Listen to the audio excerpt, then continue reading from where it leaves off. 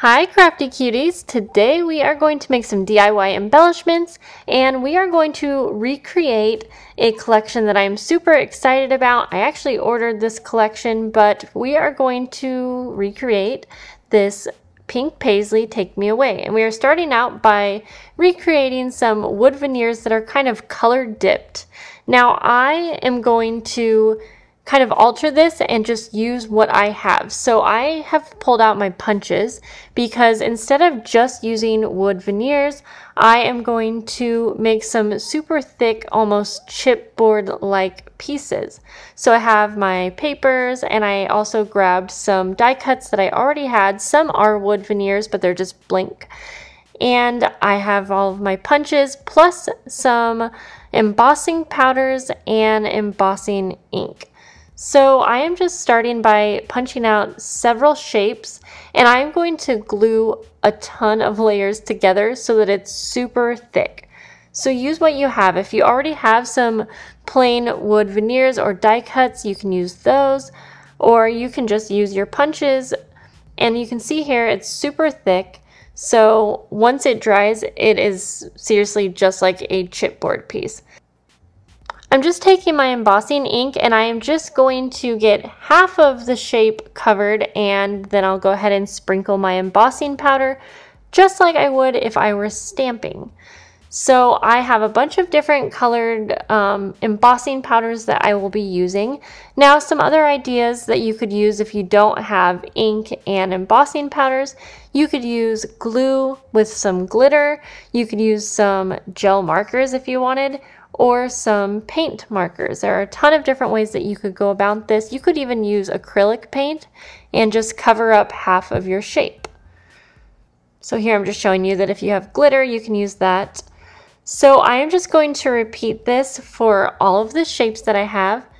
This was super fun and I really like the way that the punches turned out. But I also really liked kind of spicing up the wood veneers and die cuts that I already had, because you could take this and use whatever colors you need for a layout or whatever project you're working on and kind of coordinate that color to that project. At first I was just going to go ahead and stick to the colors that were in the collection, like the pastel colors, but I had this gold embossing powder and I'm so glad that I ended up using it because I loved the way that those ones look. Now we are going to recreate these suede bows that are in this collection. This is so simple and this is a fun way to just kind of get some embellishments ready. I'm going to show you how I tie a bow. So I have a ribbon that's about 15 inches long and I'm going to drape it over my two fingers, my pointer finger and then my middle finger. And you are going to wrap the back one around and over your thumb. You can see what I'm doing here, but I'll just try to explain it. Through that little hole or that little triangle area. And this is the key. You're going to go around and then you're going to go through the little hole that we create, which you'll see here in a moment, and you're going to basically tie a little knot. This is going to be the middle of our bow. You might need to practice this a couple times or replay it, but once you get it down, it is really simple. And then from there, you can slide this off your fingers and you will have your cute little bow. And then you can kind of mess around with it until you get it just how you want it. This was super fun to go through all of my ribbon trim and just make some little bows. And I like the idea of having them on hand so that when you're doing a scrapbook layout or project, they will just be ready for you to add on to your project. And I do think that the suede bows that come in the Pink Paislee collection are super cute, but I feel like this is one that you can easily recreate on your own.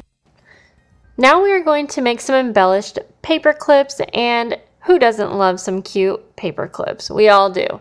And I love the ones that come in the collection. They also have some really cute buttons in this collection. So I decided to kind of take both of those ideas and turn it into one. So I went through my collection of embellishments and found a bunch of buttons and little flares that I thought would be cute to put on some paper clips. Now this one's super simple. All you need to do is use some hot glue or E6000 and glue them to your clip and you are good to go.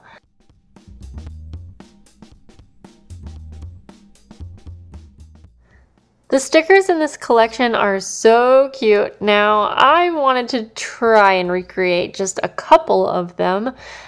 They turned out kind of silly, but it was fun, so I thought I would still share this with you because it's really not too hard to try and recreate something by just looking at it and putting your own spin to it. So I am going to try and color one of the flowers. I really like the style of it. And yeah, you can just kind of see what I'm doing if you want to give this a try. And you can just look up online the stickers and, you know, just try to color which ones you like. I think this would be really fun to do with watercolors as well. I had such a fun time trying to recreate the embellishments that came in this collection, but I am still really excited to get mine in the mail. But I hope you guys enjoyed this. Let me know if there are any other collections that you would like me to recreate.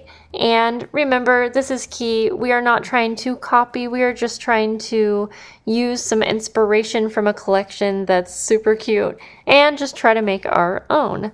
There are a few collections out there right now that I would love to do. And honestly, I'll probably get to filming really soon, but yeah, let me know which collections you guys would like to see. If there are any specific parts of collections or whatnot, let me know. I almost forgot to mention that I did actually turn mine into stickers as well. So I'm just using some watercolor paper and then I cut them out individually and I just used my sticker maker to turn them into stickers. And if you don't have a sticker maker, you could easily color yours on some label or sticker paper, or if you're using something like watercolors that's probably not going to work best on sticker paper, you can draw them out on regular paper and then you can glue that to sticker paper. I don't know, I think that would work. So I will talk to you in the next video. I love you guys. Please let me know which collections you want to see. I would love to hear. I will talk to you later. Bye.